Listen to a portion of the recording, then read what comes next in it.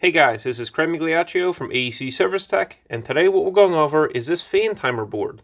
So this is a fan delay board that's found in air handlers, so whether you have an air conditioning system or a heat pump system or an air handler with electric strip heating, you may find a board like this inside, and I want to explain how it works and show what each of the terminals are for, and we're also going to do some testing over here on the relay.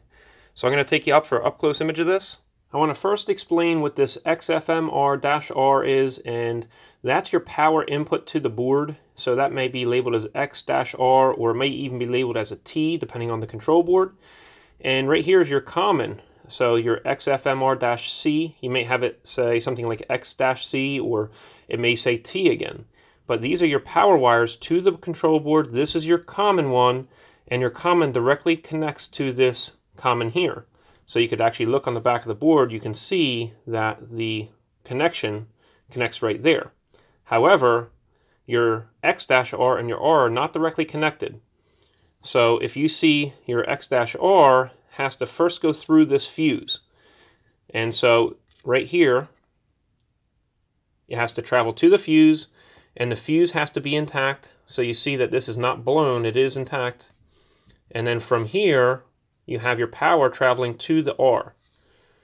So right there. So if you power this board with 24 volts and this fuse is intact, then you will have power ready right here on R and C. So right here, R gets wired to the thermostat, and if you're trying to power the thermostat without batteries, you're going to need to have C connected to the thermostat. You're also going to have G connected to the thermostat. You notice there is no Y connection on this control board. There's only one power wire for the input to initiate the blower motor to turn on, and that is the G terminal.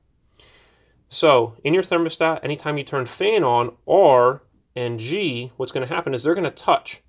And so where you wouldn't normally have power, 24 volt power to the board here, you're now going to have 24 volts here. And that's going to initiate your relay to close the normally open contacts. And it's going to do that after about 7 seconds. And that's only when you have power to this G terminal. Now I'm going to do some testing to show you that. But you see this says NO and that says common. That means that right now they are open. And after you power the G and you wait 7 seconds, those normally open contacts are going to close. Over here you see NC and common. Well, they are normally closed like this. And after 7 seconds, after you power that G terminal, they're going to open up. So they're no longer going to be connected. I also want to say that this M1 and M2, these are just spare terminals or park terminals. They're not connected to anything. So you see they're just a safe location to put your other speeds for your blower motor so they don't end up accidentally shorting against the ground. I'll be explaining speed up while we connect our transformer and hook up our multimeter. But basically, you're able to get past the delay. The 7-second delay, you can either get past it fully or you can reduce it to a lower delay. Now, also, when you take power off of the G terminal, you're going to have a long delay before your contacts that are now closed are going to open back up again. And it may be to the tune of about 65 seconds.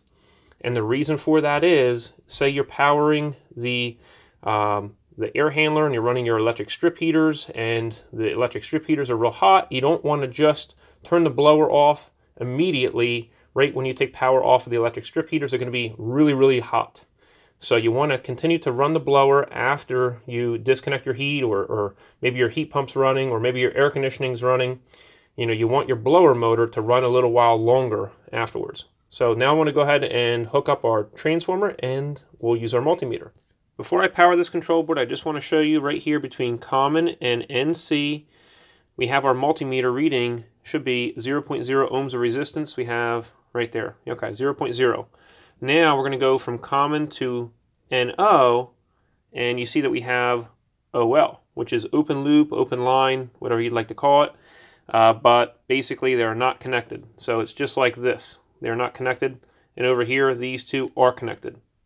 So as you can see, it's 0.0 ohms of resistance. When you measure XR and R, those are going to have 0.0 ohms of resistance across them only when the fuse is intact. So you see we're reading 0.1 right now. And let's just pull this fuse out. Now it should read oh well, which it does. So the electrical circuit is open. And so between X, C, and C, that's always connected. So there's no fuse there or anything like that. So that should be 0.0 ohms of resistance. And so that's how that works. Our board is now powered, and I'm going to measure for voltage between R and C. And you see that we're measuring 27.6 volts. And now what I want to do is I'm going to jump from R to G to initiate our timer for a relay. We have our multimeter switched to resistance, and we're reading OL. And we also have a wire on our R, and we're going to put that right onto the G, just like we're telling the thermostat to turn the fan on. So we're going to wait a few seconds. It should be anywhere from, say, 2 seconds to 7 seconds. It's already initiated, and now we're closed. So you want to make sure that you're very, very close to 0.0 ohms of resistance across here. And if you had your wires attached, a pitting of the contact or a problem with the contact would be seen by a voltage drop. The pitting of the contact in this instance, when we don't have the power wires attached, you would see that our resistance will be higher than where it is right now. So it may read 1 ohm or 2 ohms or maybe even 40 ohms, and that would indicate that those contacts are burnt out. Now right now our NC should be open, so let's just go ahead and pull that off, and we're going to measure OL. So that's correct. If you're using these alligator clips with the power on, you want to make sure that they have rubber on them, but in this case I'm just checking resistance values, so we're fine. And so right now I'm going to take this G terminal, I'm going to disconnect the G, just like the thermostat is no longer calling for the fan to turn on. The other thing is that anytime you turn air conditioning on, what's going to happen is R is going to touch Y and G all at the same time. So Y doesn't necessarily have to be on this board at all for your outdoor unit to turn on and for air conditioning to turn on. What's going to happen is your fan is going to be turned on its normal fan speed, and it's going to be initiated by this right here. Now you see that we're going to be waiting for a long, long time before those contacts end up opening back up again. And for this board, it should be around 65 seconds or so.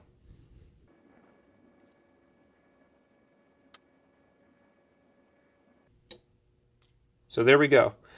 And we're reading OL. So that's good. The other thing that you want to do is just check the contacts, and I know we checked it earlier, but I just want to check this again. We should be reading very close to 0.0 ohms of resistance because our board is not powered right now.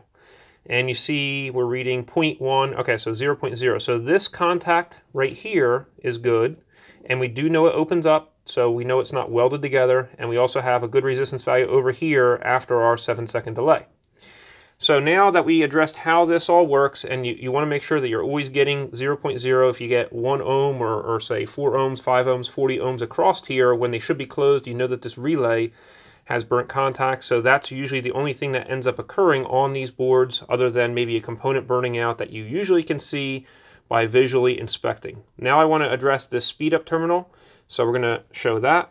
So right now we have our speed up terminal jumped over to our common, and we just added a chair terminal. So if you don't have these in your truck, this is a very useful item for when you're having to have multiple wires on one specific terminal. Now this other terminal would be used to go to your thermostat. In our case, we don't have a thermostat hooked up, so it's not necessarily needed, but now we're going to go from the R to the G, and we're going to see how long it takes for our normally open contacts to close. You see it was very quick, so about a second, and we just disconnected that, so it shouldn't take very long for the contact to open back up. So it was only 2 or 3 seconds before that contact opened back up.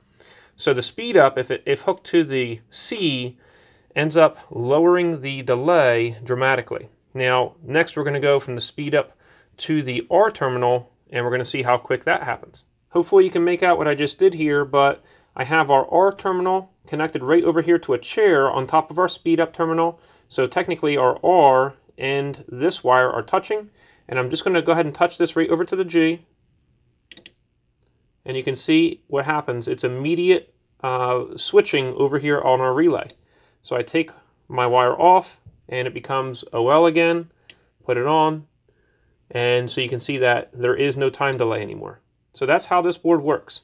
I want you to know that the relay right here is the most common part to fail on a control board, and it usually fails at the switch right here, the contacts.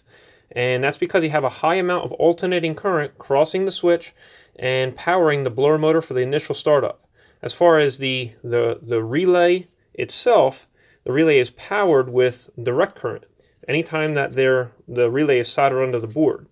So they're two separate things. You're powering the relay with direct current, but you have alternating current crossing the contacts. So they're completely separate.